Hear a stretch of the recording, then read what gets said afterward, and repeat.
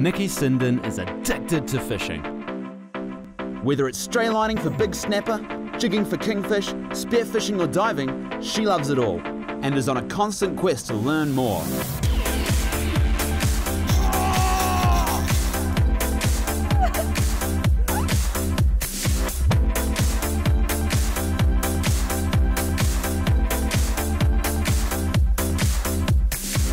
Join her each week as she road trips around the country, tracking down New Zealand's local fishing legends as they share their stories, tapping into their local knowledge and showcasing their tips, tricks and techniques.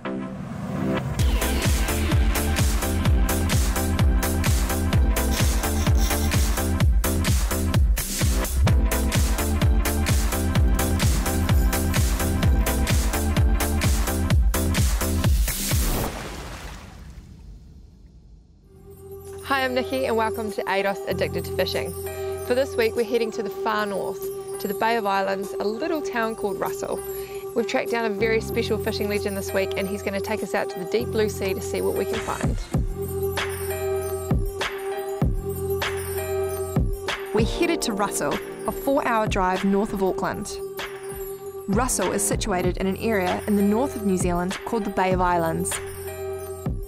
Russell has a rich fishing heritage, made famous by the likes of writer and fishing legend Zane Grey, who fished these waters in the 1920s.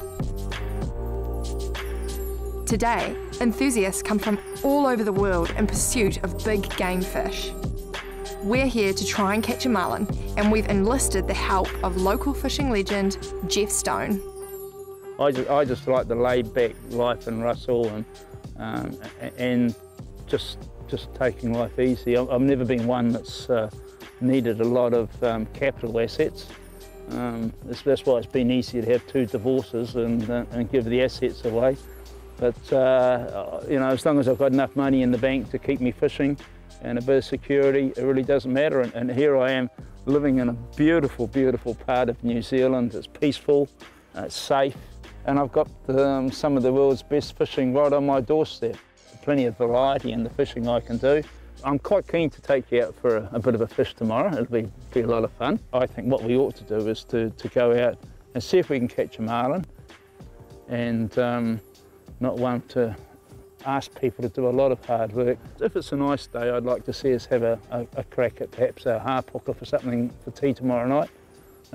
See if we can do it in 140. But of course we start the day off with a wonderful job of going out to catch some baits.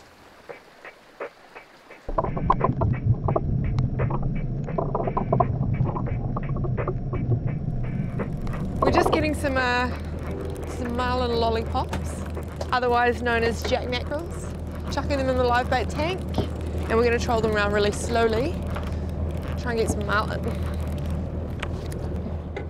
Jack mackerel are plentiful in most harbours around New Zealand and are easily caught using sabiki flies.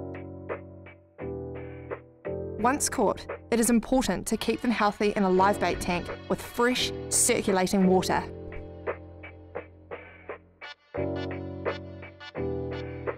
If we become notable, we're probably more notorious than notable for what's happened up here, and we've come to people's attention with the boat and what we've been doing, it's because of broadbill. I guess it really came to notice what we were doing when we caught the world record in 2002, 369 kilos.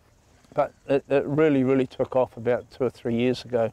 Now, where we were up at places we were fishing the garden patch on our own for about the first 5 or 6 years, now you go up there and there's 15 to 20 boats lined up. It's quite hilarious, but they're quite rewarding. I guess the thing that keeps me fishing now is the fact that I've caught a lot of fish, but it's owning a charter boat. It's a great experience to share your love of fishing with other people. Well done. Thank you very much. 180 kilos. Okay. Very good fish. Okay. Very good. Nice. Thank you. And of course, in Russell, a lot of the people we get are not only New Zealanders who've never fished before, but we get experienced anglers from overseas who've got something different stories to tell. There's nothing like the astonishment on the face of an Englishman when he's caught a 74 centimetre kingfish and you take it off the hook and throw it back and tell them it's undersized. When marlin fishing, having a variety of bait options on board is important. We have jack mackerel, but now it's time to go and see what else we can get. We're heading out towards the mouth of the bay, and we're going to put a skippy tackle on.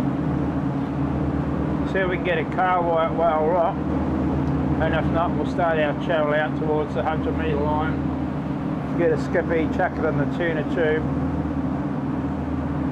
and then we're ready to start baiting as soon as we see what we want.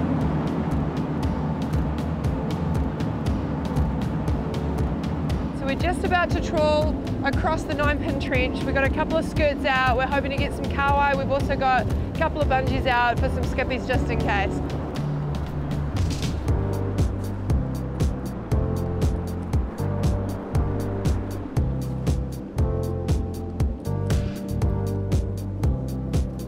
Oh, yeah.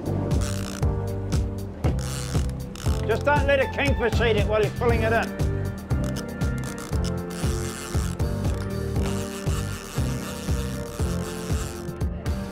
Okay, that's all we need.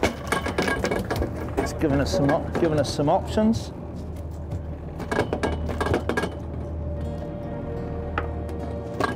Straight in the tank. Coming up, we put out some liveys to see if we can entice a bite from the big one.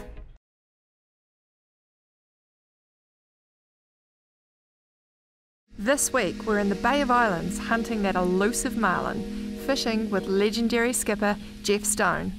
We've been starting to experiment out there with towing jack mackerel. A lot of the guys have been drifting with them out here, but we've started to experiment a bit with towing jack mackerel at the same time as we've been towing a skippy to give the marlin 2 optional baits. So it'd be nice to do that for a little bit. Preserving life of the live bait for as long as possible means a much better chance of getting that bite. By bridle rigging the bait, as Geoff is doing here, you cause minimal physical damage to the delicate fish and at the same time create a more hydrodynamic live bait that will swim better behind a trolling boat, keeping the bait alive for longer. Even though we have a jack mackerel out there rigged up and fishing for marlin, we still need a nice skipjack tuna to round out our bait selection.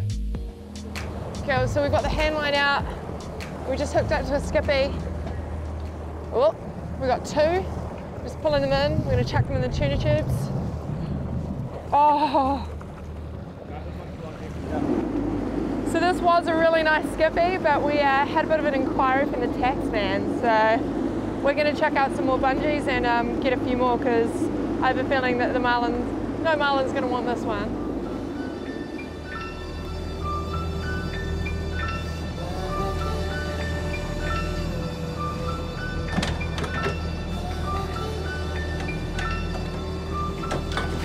The tuna tubes just set up. The reason that we use this is it's a whole heap of water pressure to keep the skippies alive, and we chuck them in there, it keeps them alive, and then we use them as live bait. Handlining tuna to the boat is a great method for catching baits while trolling. It means that you can maintain trolling speeds and continue marlin fishing while bringing in the skippies.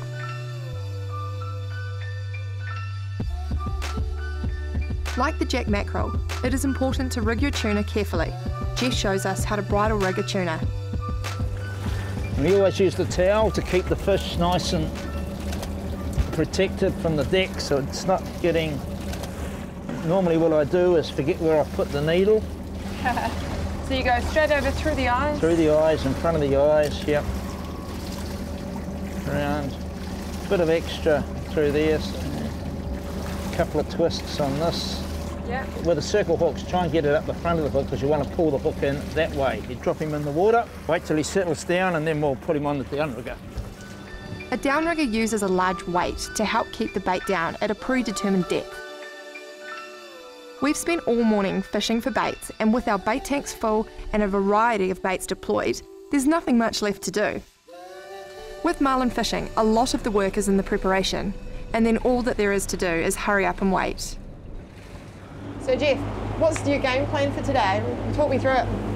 Well, we're going to, well, now that we've finally got baits and we're up and ready, we've got baits of all descriptions down there ready to go. Yeah. But really looking to see, have a bit of a look around out here, see what life's on the water like, life in the water, keeping our eye out. We've got the fish alarms on, and we'll just have a bit of a cruise around until we think we see the most likely area. Then we'll put some live baits in the water. What we've got at the moment, we've got a skippy in the tuna tube. Yeah. He's all rigged and ready to drop back.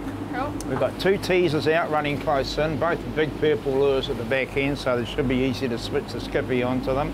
Yeah. And we've got a couple of small lures on the outside, just in case we get a marlin comes in and decides it wants to have a crack. So how deep are we at the moment? At the moment we are in about 130, 140. This seems to be the general area where people have been seeing fish. Yeah. And it hasn't, while they've been seeing fish, there hasn't been a lot getting caught. That's how we're keen to come out, run some smaller lures, do something a little bit different. And then when we go towing baits, we'll obviously tow a skippy, and then we're going to tow some small baits on 200 pound. Just to see whether perhaps a smaller bait, lighter tackle, smaller hooks might entice the fish that have been a bit reluctant to take into doing something for us. When you're trolling for marlin, what would you recommend to our viewers to do? I mean, do you just troll in a straight line? Is there a specific, like, do you go into the wind? Can you explain to them what you normally do and what's the most likely way to catch? Well, at the moment, all we're doing is we're headed for what we call Donaghy's Rock. We left the 9 pin, we're headed for Donaghy's Rock, and we're seeing what water changes we come through. We're going out to about 180. Yeah. And so we're just generally taking a change. Then, obviously, the most comfortable way to go fishing if you're going uphill is to just quarter the waves. Yeah. So that you make it reasonably comfortable. And if you're coming downhill, I like to still quarter the waves a little bit, as long as you're not getting pushed around too much, just to make the downhill ride last a bit longer.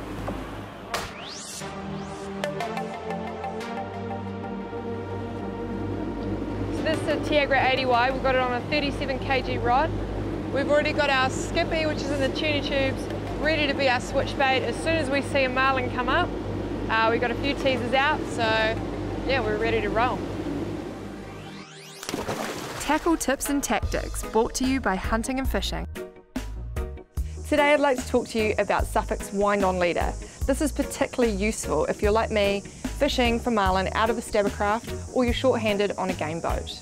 While your boatman's at the side of the boat dealing to your marlin, you can be simply winding onto your Tiagra, easy as. For all your fishing needs, head down to your local hunting and fishing store. Coming up, we hook into something. Could it be what we came here for? We're just backing up on it now. Hoping for a marlin.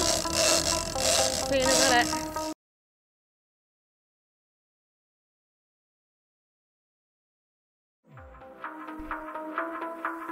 This week on ADOS Addicted to Fishing, we're in the Bay of Islands with legendary skipper Geoff Stone, hunting for the elusive marlin. Right, so our beautiful Tiagra here started to hemorrhage. We're hoping it's going to keep going. Could be a marlin.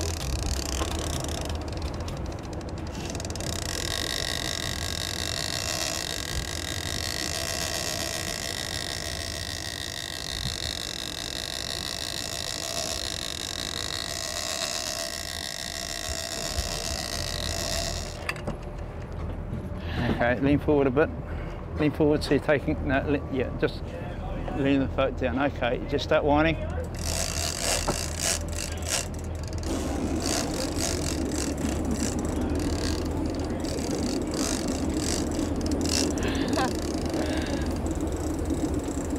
We're not getting much traction, so I put the... No, just making sure we're hooked up, that's all. I think it's a shark of some sort, or fair way back.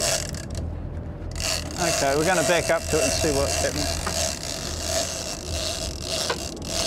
We're just backing up on it now. Could be a shark. Hoping for a marlin. See you in a minute.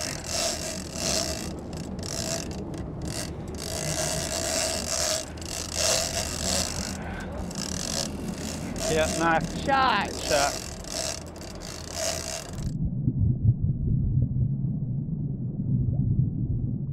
And a small one.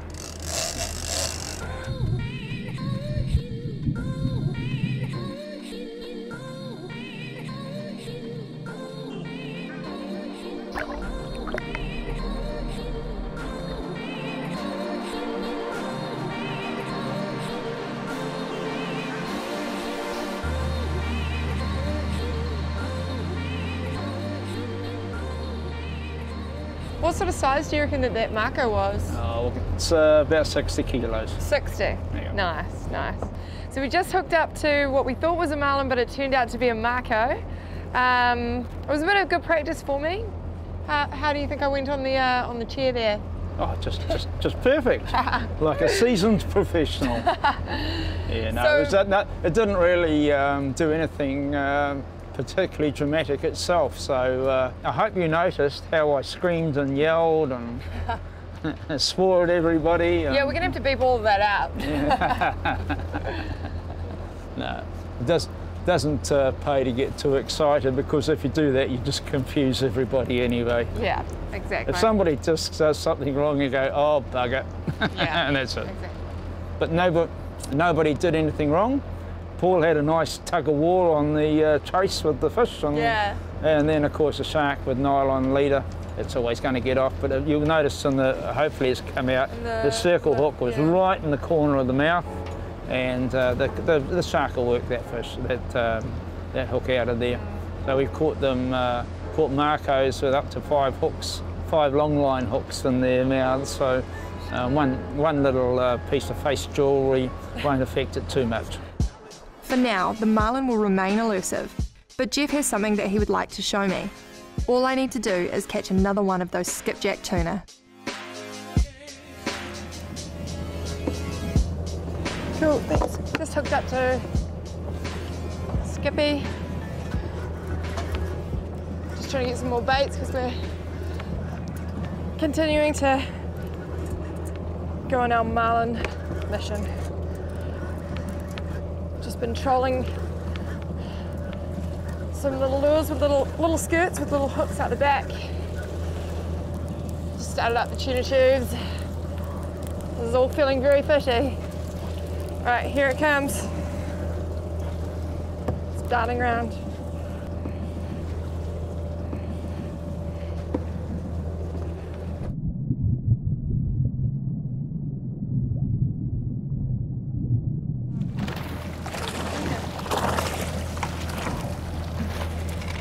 A bit big.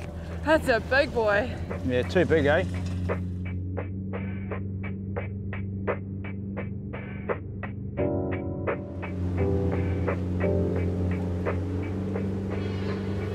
So what we've been doing recently, we've been making some sashimi out of skipjack. As Kiwis, we normally think that skipjack's not very palatable.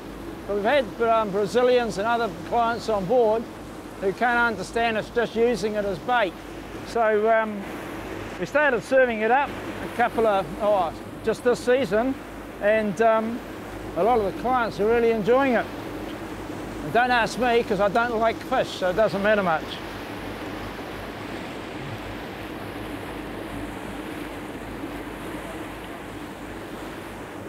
The big secret is we're going to take as much of the red meat out as possible. It's pretty wasteful, but it seems to work. So when we caught this skippy, we bled it straight away, get as much of the blood out as possible.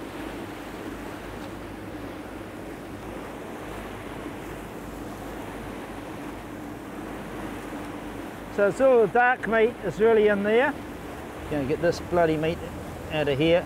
But just because we bled it so efficiently, and by cutting its tail, cutting its head, cutting behind its pectoral fins at least, and getting it in the bait tank to bleed out, we've chin chilled it down, and we've got rid of a huge amount of that really, really dark meat. So there we go. So this is stage 3. Oops. I'm going to wash it.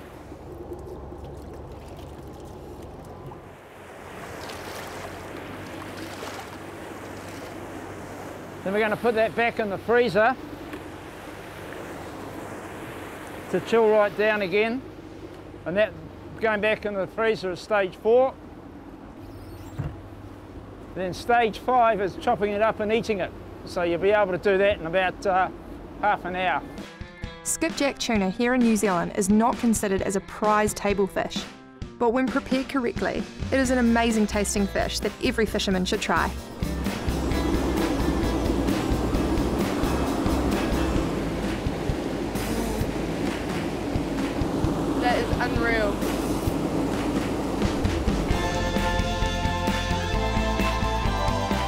been a long, hard day's fishing. All was not lost. I was able to tag and release my first Mako shark, and I got to spend some time in one of New Zealand's pristine fishing environments, the Bay of Islands, with a true fishing legend, Geoff Stone. So it's been a great day out in the water. I can't say that I'd ever tagged a Mako before today, so thank you very much. Oh, my pleasure. It was nice to get a Mako. It would be nice to get an elusive Marlin, but that's game fishing. You know, you put your gear out and you take what the fishing gods give you. Next time a broadbill. Yes, let's do that. I'm going to hold you to that. Okay. We'll definitely be looking you up next time we come back to Russell. See you again next week on ADOS Addicted to Fishing.